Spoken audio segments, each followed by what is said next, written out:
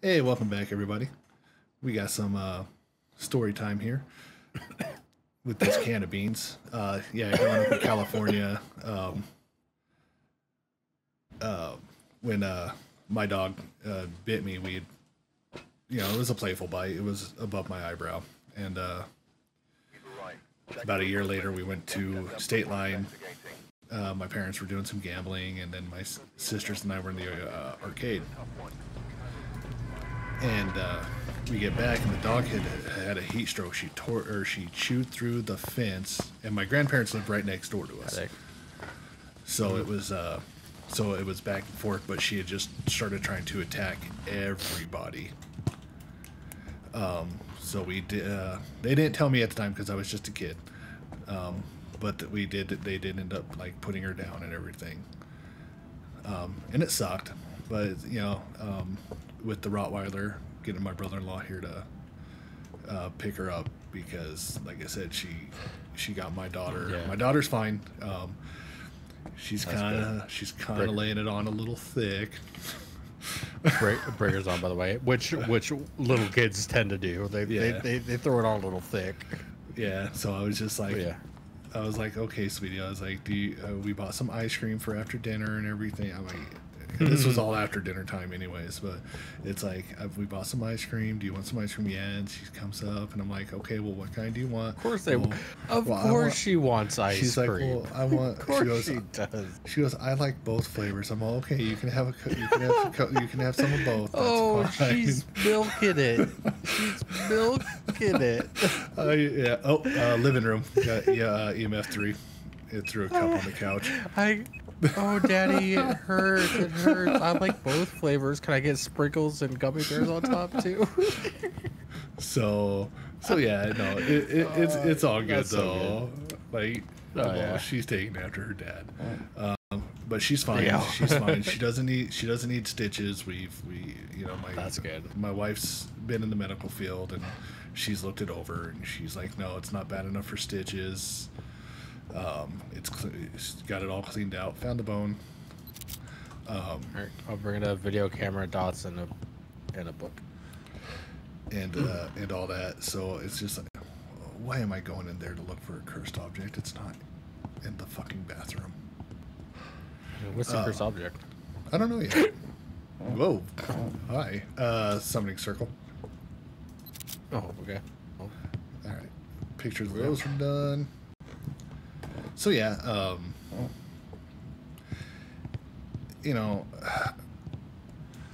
it's the Rottweiler's a puppy. But still, I can't have my kids getting hurt. Yeah.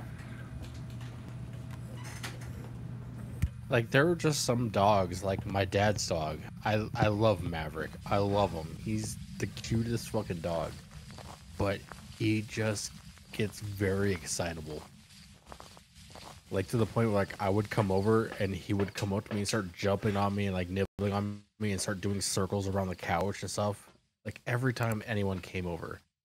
And it's like, okay, cool, you're a cute dog, but then he starts, like, getting too excited and starts nibbling on you and starts, like, just getting too excited and clawing you. It's like, dude, please, calm the fuck down. I know you're a good dog, but you need to calm the fuck down. Yeah, that shit too. And like my dad never did anything about it, so he's just always excitable. It's like, dude, breaker's out. All right, let me. Breaker's in the attic. I'm just getting a couple things dropped down. There we go. Yeah, right. People that have dogs that are really... I'm on my way to Breaker. People that have really excited... Like, I get dogs...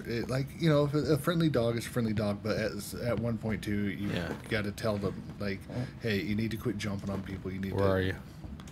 You need to quit doing this. You need to quit doing that. Are you here? All right, do you want to talk to me? Where are you? How old are you? Are you here? Do you want to hurt me? Are you here? Are you the Queen of Egypt? Are you the Queen of England?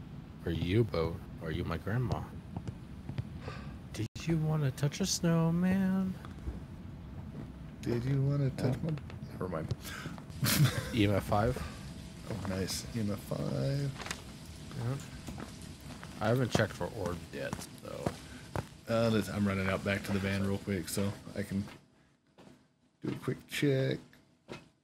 Yeah, we got... I'm pretty sure that was an orb. Yeah, that's an orb. I'm up here. That's an orb. Right, so that 5 is... orb, so Obake Raiju. So ultraviolet Or dots. All right, I'm go thinking... check the footprints in there. I need a UV in there. This another this. Like I want to do some nightmare after this, man. Oh yeah, we can definitely do some nightmare. It's your fucking Dwightmare.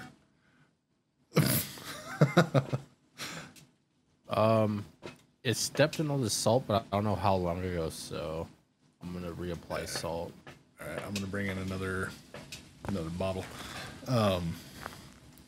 You know, I'm an animal person. I like cats. I like dogs. I'm more fond of dogs than cats, but same. I mean, I've had cats growing up too, and you know, it's never bothered me.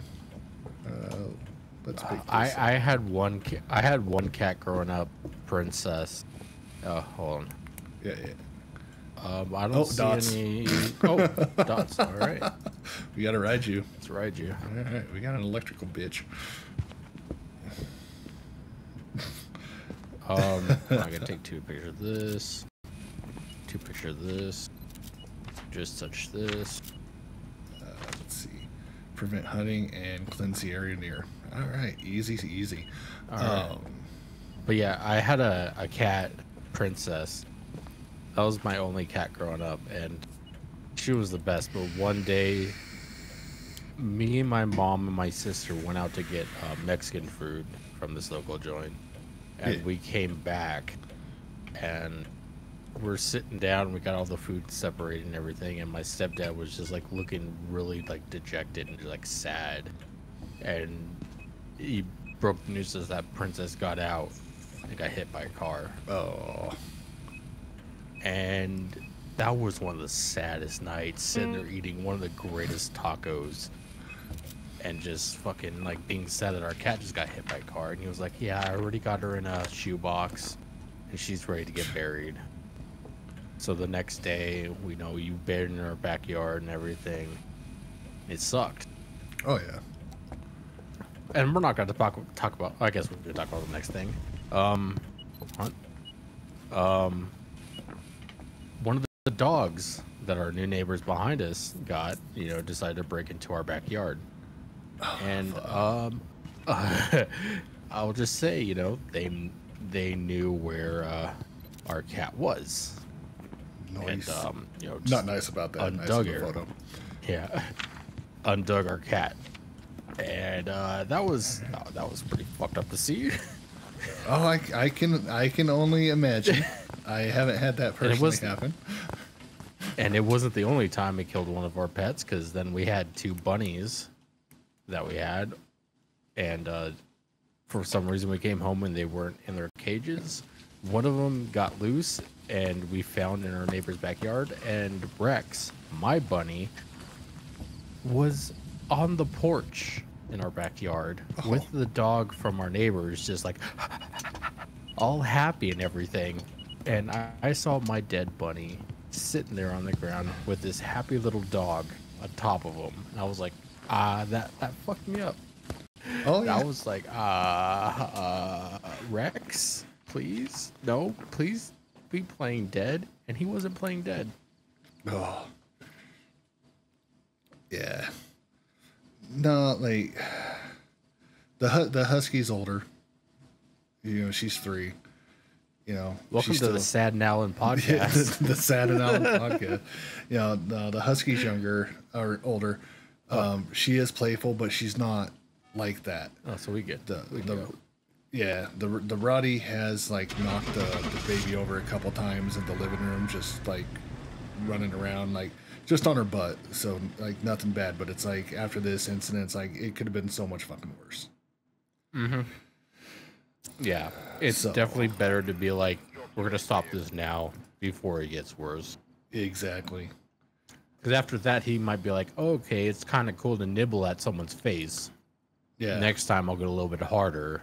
Not saying that all dogs do that No, at but all, but there's that mentality where it's like, oh, I can play with you this much, and they play with you a little bit harder the next time. That next time could just be fucked up, you know? oh yeah, I've been attacked by dogs, and it sucks. Like, um, it really does because it really it goes off of how they're raised and they're trained and everything. It's like this one we've been Hmm. trying to train her, and like nothing's getting through.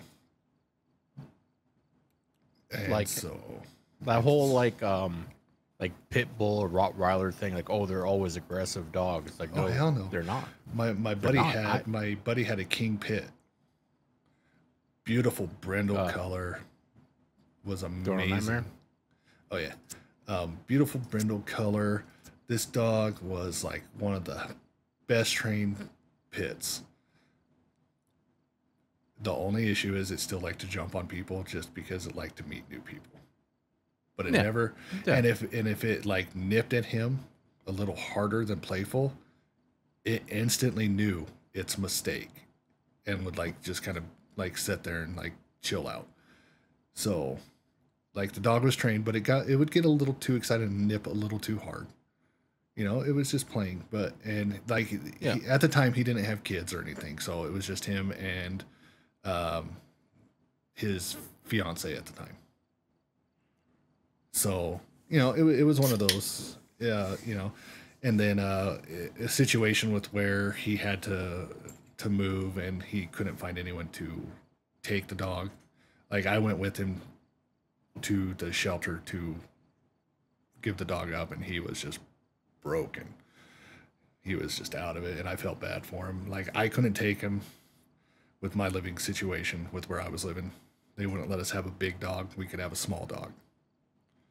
Didn't matter how well trained the dog was. But all right, everyone. That's enough of the Sad and Allen podcast on this.